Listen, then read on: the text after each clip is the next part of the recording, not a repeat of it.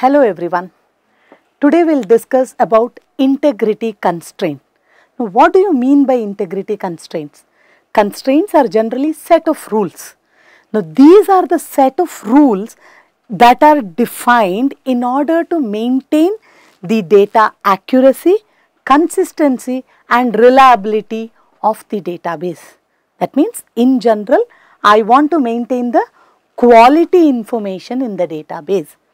Now, these integrity constraints can ensure that whenever you are inserting data, deleting or updating the data into the database, the data integrity is not affected.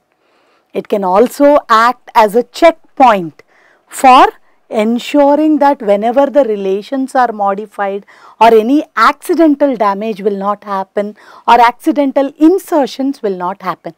So, integrity constraints can ensure you to see to that the database is maintained accurately. So, who will define? Generally, it will be defined by the DBA or the end user, generally at the time of creation of that particular database objects. Now, further, what are the types of these constraints? We broadly categorize these integrity constraints into domain constraint, entity constraints, we have referential constraint and key constraints. Let's try to see what does each one of them mean. Coming to the domain constraint, the word domain itself says it belongs to which set?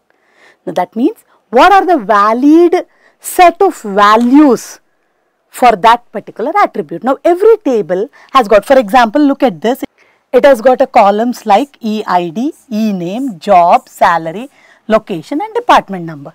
Now what should be the valid values for the attribute EID? What are the valid values for ENAME, job, etc. defines the domain. Now what does this mean? Again we have already learnt about data types. I say that ENAME belongs to a string data type, that means its domain set, otherwise the valid values, the range can be any collection of alphabets, alphanumeric I can say, and certain valid special characters. Coming to this, we said it is number. Basically when I say integer or float, it has got a particular range depending upon on which I am talking. But further to it, that becomes a domain constraint, but further to it, I can even restrict that value should be only up to this. That we will see in another constraint called as the check constraint, but basically understand, we say that domain constraint defines the rule for the set of valid values. For example, if you see here, location we do have 4, 5, 7, 8 which is a numeric, only numeric value, whereas it should be a string value. So that way we can try to restrict or try to specify the domain constraints. Coming to entity integrity constraint. Any entity, in order to maintain the integrity, that means uniquely identifying each tuple in that particular relation, we want to ensure that there is something called as a primary key, which cannot be null. That is very important, which cannot be null, and they are capable of uniquely identifying each row or otherwise each tuple in that particular relation. Now coming to this thing very particularly, we have got something called as key constraints. Now key constraints are nothing but their uniqueness constraint, which ensures that every tuple in a relation is uniquely identified. Now how do I say this? It can be a part of an entity set. Now what is this entity set? Entity set can have multiple keys.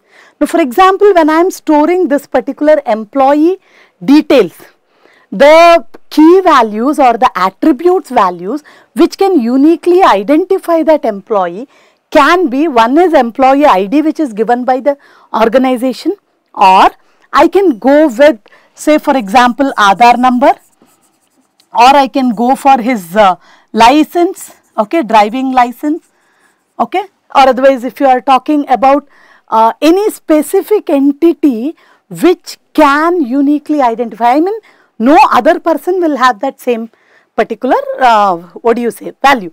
So such constraints or such attributes can fall under the category of key constraint.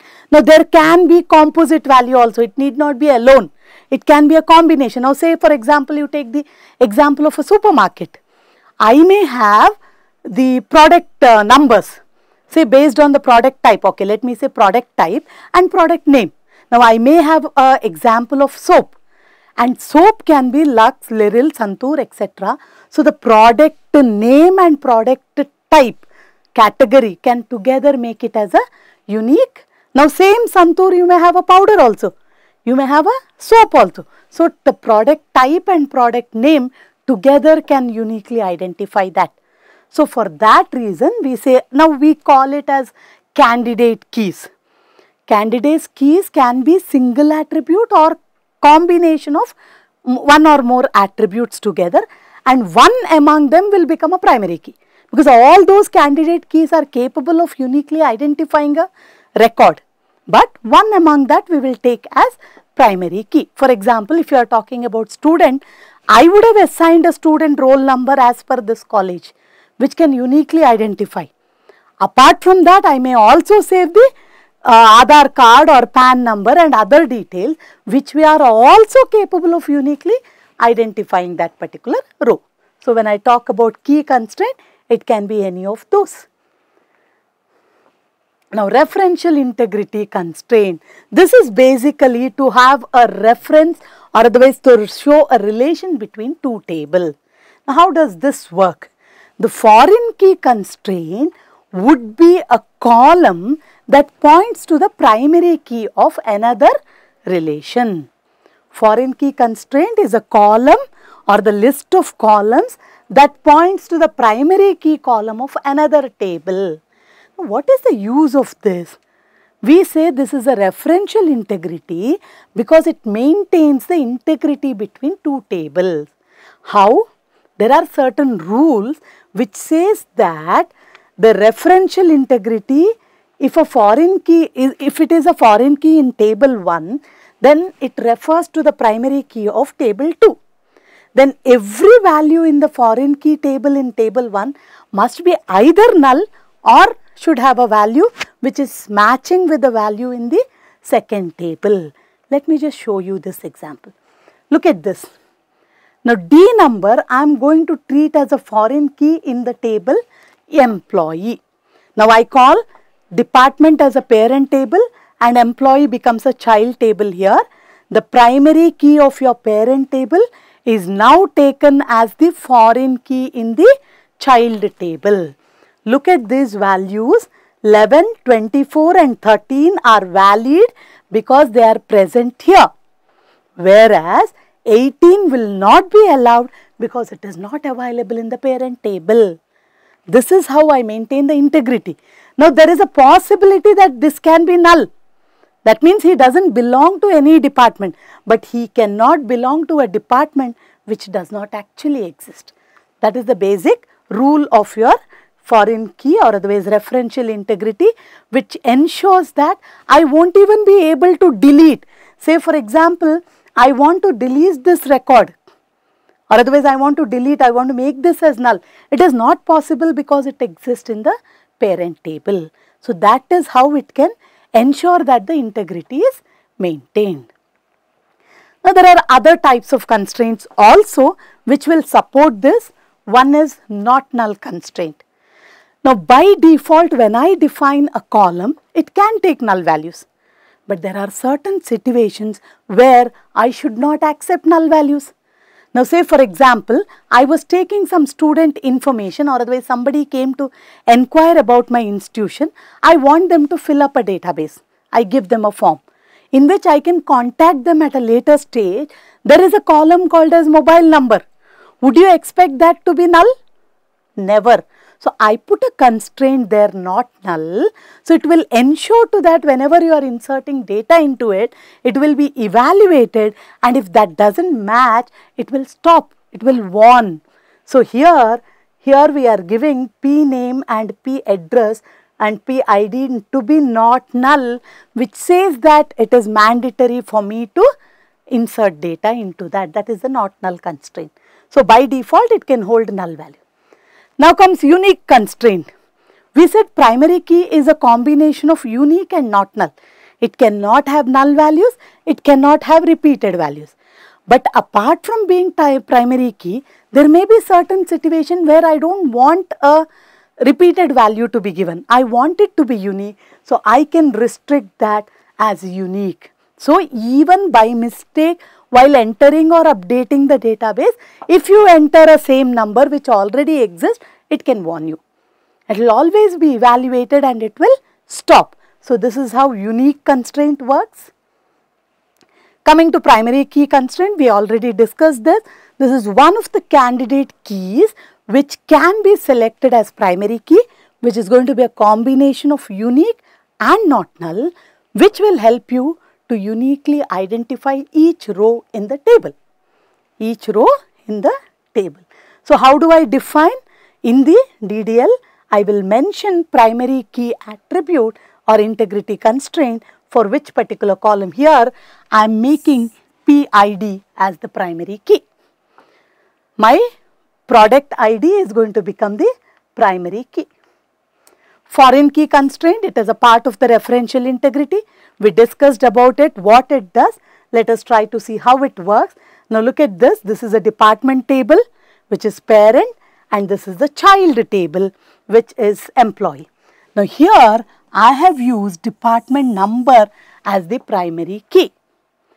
In the child table, I will be mentioning that the D number defined here in this child table, which references to the department table department number. See, DEPT of department is the foreign key in employee table in the name DNO. That means these both are same. So it will ensure that that integrity is maintained. Okay, I will not be able to delete a department when there are certain employees here who belong to that department. At the same way, I will not be able to enter an entry into EMP table with the different department number which is not present here in the parent table. So this is how I can maintain that foreign key constraint integrity. Coming to the check constraints. Earlier when I was discussing about domain constraints, I told you that within the domain also I make certain restrictions. For example, okay, let us check here, age. We have said age is an integer. Integer values can be negative, 0 or positive, but I have a restriction that age can never be negative. So I will put a constraint that age is greater than 0, or in this case maybe it is for eligibility for voting, or otherwise some major students I want to check out. In such situation I have a restriction that P age is greater than or equal to 18. Or otherwise let me say I have something called as mobile. I just put it as mobile, which is integer, okay. Maybe I have set 10. But I want to make sure that the length what I enter, see when I say int of 10, that means it can even have 8. In general when I say for example here age I said int of 2, value 5 is also valid, minus 5 is also valid. But here I said a restriction. Similarly here I would say check length of mobile. The mobile is the data type, should be equal to 10. I am ensuring that all 10 digits has to be inserted into that particular column. If not, it will evaluate and it will abort. It will not allow you to insert or update, it will show you an error message. So such constraints can be included using your check constraint. Finally, coming to the default, there are certain situations when most of the values are going to be same. Now say for example, I was taking an entry or a survey of the people who visited my exhibition. Most of them belong to Hyderabad. So in such situation, I can take a default value so that even if the value is not entered, it can take it. So in space when no other value is provided, it can take this default value to fill it up. Okay. So finally, we will conclude that integrity constraints will ensure the data consistency and accuracy as per our requirement. Okay, thank you.